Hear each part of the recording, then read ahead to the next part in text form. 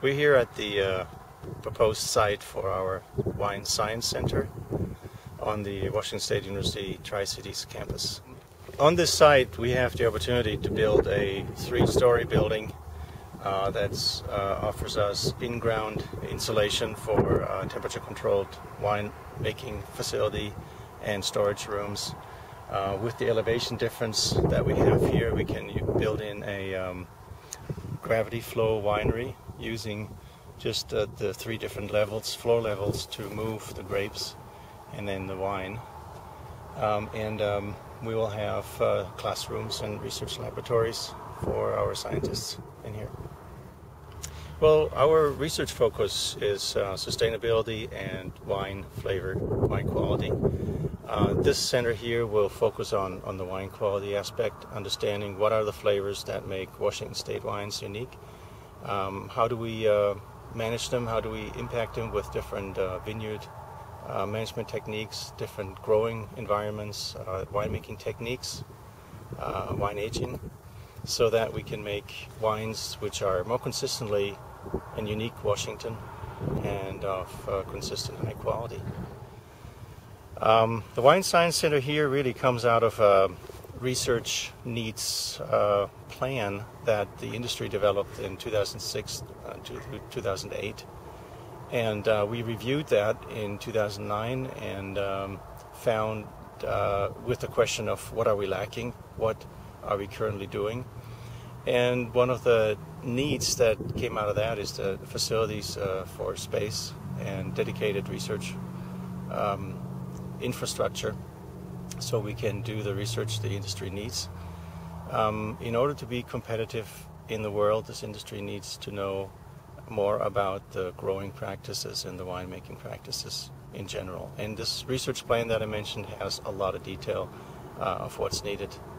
It's a very clear roadmap for us. Having the Wine Science Center here in the Tri-Cities, first big advantage, of course, is we're in the middle of the major wine and grape producing area in Washington State. So being right where the industry is important for us, because we work very closely with this industry. Our students can do research projects in commercial vineyards and wineries right nearby. Of course, this work here will attract international collaborators and visitors to the Tri-Cities area and to this campus. So it will also very positively affect the research here in this area. One thing that this site and this location will offer us is we have our research. We will be able to locate several research faculty here, and we'll be also doing our undergraduate teaching on this campus. So combining the research and the teaching in one place, of course, helps us to deliver a better teaching program for our students and give the students access to our researchers. They can do summer projects and, of course, go on in graduate studies. Co-locating is just a great advantage for us. I never met Dr. Klor, unfortunately, and I also didn't meet Dr. Chas Nagel, the 2 fathers of the Washington wine industry. I wish they could see our plans today. They would be delighted about this. They work together very effectively over quite some distance, Klor being located in Prosser, half an hour from here, and Chas Nagel was up in Pullman, 2.5 hours from here.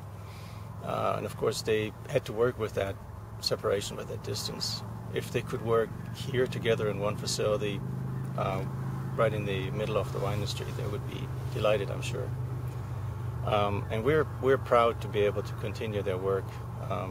It has grown from 2 faculty to over 30 faculty that are now working in one or the other aspect of research, teaching, and extension for the wine industry.